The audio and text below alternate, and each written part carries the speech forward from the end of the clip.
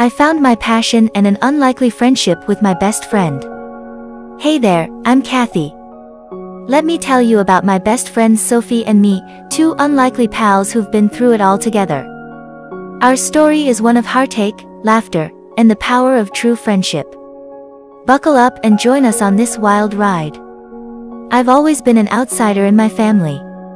It seemed as if everyone around me was born with a natural knack for academics, always excelling in school and everything they put their minds to.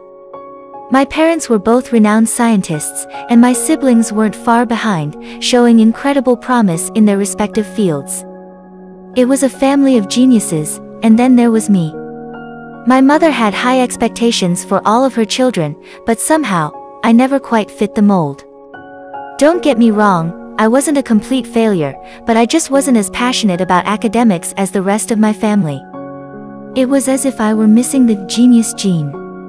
It didn't help that my mother was constantly comparing me to my older sister, who was on her way to becoming a doctor. To correct my lack of enthusiasm for academics, my mother decided to hire private tutors for me, hoping they would ignite a spark of interest.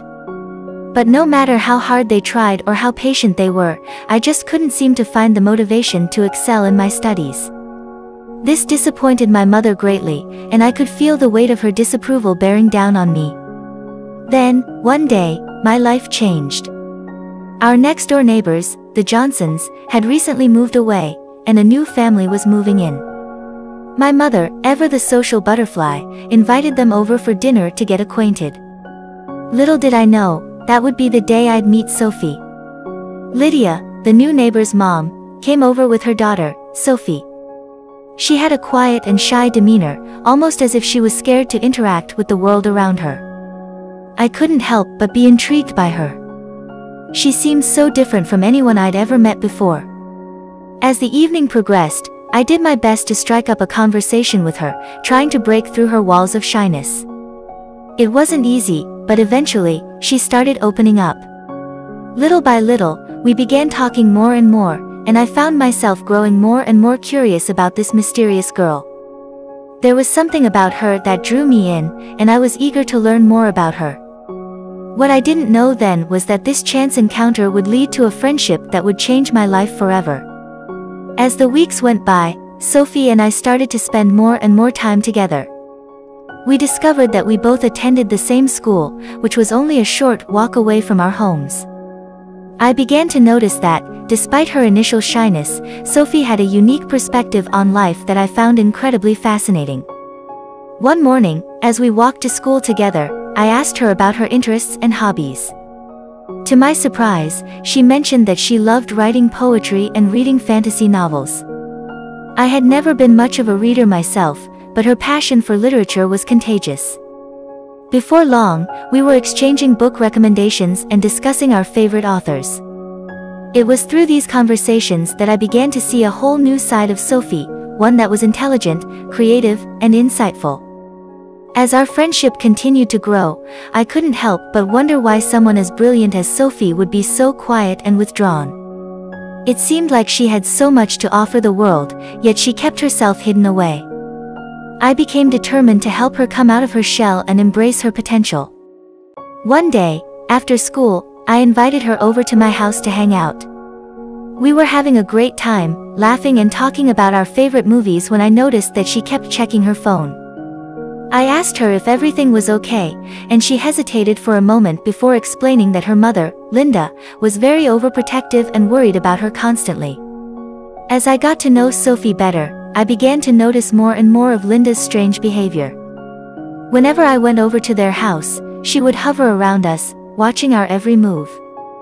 When Sophie and I would make plans, Linda would always find some reason for her to cancel at the last minute. It was clear that Linda didn't trust me, but I couldn't understand why. One night, when I was staying over at Sophie's house for a sleepover, I finally got some answers. After Linda had gone to bed, Sophie opened up about her mother's past.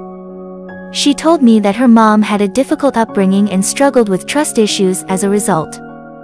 Linda's experience had made her overly protective of Sophie, and she was wary of anyone who got too close to her daughter. As I listened to Sophie's story, I couldn't help but feel a mix of sympathy for Linda and determination to help Sophie break free from her mother's overbearing influence. I knew it wouldn't be easy, but I was committed to doing whatever it took to help my friend. And, as it turned out, that would mean embarking on an adventure that would test our friendship like never before. As Sophie and I continued to spend time together, our bond only grew stronger. We walked to and from school together every day, and our conversations ranged from our shared love for fantasy novels to our dreams for the future. We even started a little book club of our own, meeting at each other's houses to discuss the latest novel we were reading. At school, I discovered just how brilliant Sophie truly was. She excelled in every subject, especially English and history, and it wasn't long before teachers and classmates alike began to take notice. To my delight, the more recognition she received, the more her confidence grew. It seemed that my efforts to help Sophie come out of her shell were starting to pay off. Our friendship became a beacon of light in my life. Sophie's intelligence and wit were inspiring, and I found myself working harder in school, driven by a newfound desire to live up to her example. It was as if her passion for learning was contagious, and I couldn't help but catch it. We quickly became inseparable, and I cherished every moment we spent together. As we navigated the ups and downs of high school, Sophie and I faced countless challenges, both individually and as friends. We experienced the typical teenage drama, from crushes and heartbreaks to the pressures of maintaining our grades. But through it all, we leaned on each other for support, and our bond only grew stronger. In time, Sophie and I became known around school as the dynamic duo, the quiet, brilliant girl and her outgoing, athletic best friend. Our contrasting personalities seemed to balance each other out, and I found myself truly grateful for the unique friendship we shared. However, despite our close bond, there was still the looming issue of Sophie's overprotective mother, Linda. Her constant interference and reluctance to let Sophie out of her sight put a strain on our friendship at times, but we did our best to work around it. I understood that Linda's behavior was rooted in fear and past traumas, but I couldn't help but feel frustrated by her unwillingness to let Sophie grow and experience life. As we entered our junior year of high school, Sophie and I found ourselves facing an unexpected challenge that would test the limits of our friendship and force us to confront the issue of Linda's overprotectiveness head-on. And it all started with a simple invitation to a concert. One day after school, I excitedly told Sophie about an upcoming concert featuring one of our favorite bands. I had managed to score 2 tickets and couldn't wait to experience the music and electric atmosphere together. However, as soon as I mentioned the concert, I could see the worry in Sophie's eyes. She knew that convincing Linda to let her go would be nearly impossible. Despite her concerns, Sophie agreed to ask Linda for permission. I could see the hope in her eyes, and I wanted more than anything for her to be able to experience this with me. We spent days preparing for the conversation, coming up with potential objections and how to address them. When the day finally came for Sophie to ask her mom, I held my breath, waiting for her response. To our surprise, Linda hesitantly agreed, though she insisted on several strict conditions. Sophie had to check in with her every hour, and she made it clear that this was a one-time exception. We couldn't believe our luck and eagerly made plans for the big night. The concert was everything we had imagined and more. The energy in the venue was electric, and for a few hours, we were able to forget about our troubles and lose ourselves in the music. We danced, laughed, and sang our hearts out, creating memories that would last a lifetime. But our happiness was short-lived. On our way home from the concert, we decided to take a shortcut through a dark alley. As we hurried along, Sophie tripped and fell, badly injuring her ankle. Panicking, I called an ambulance and stayed by her side until help arrived. Sophie's injury was severe, and she ended up being hospitalized for several days. Linda and my mother were furious when they found out about the incident, and both blamed me for what had happened. The tension between our families grew, and I could sense that our friendship was in jeopardy. During this difficult time, Sophie and I found solace in our shared love for literature. We exchanged letters filled with quotes from our favorite books, poems, and our own thoughts about life. These letters became our lifeline, helping us maintain our connection even as our parents tried to keep us apart. As Sophie recovered from her injury, I couldn't help but feel responsible for what had happened. I knew that our friendship had been tested, and I was determined to do whatever it took to help her heal, both physically and emotionally. In the weeks following the concert incident, Sophie and I were more determined than ever to strengthen our bond and prove to our parents that our friendship was worth fighting for. We continued to exchange letters, discussing our dreams and aspirations, and it became increasingly apparent that Sophie had a true gift for writing. One day, as I was browsing the internet, I stumbled upon a national writing competition for high school students. The grand prize was a full scholarship to a prestigious university's creative writing program. I immediately thought of Sophie and her incredible talent. I knew that this was the perfect opportunity for her to showcase her skills and pursue her dreams. I excitedly shared the news with Sophie, and after some initial hesitation, she agreed to enter the competition.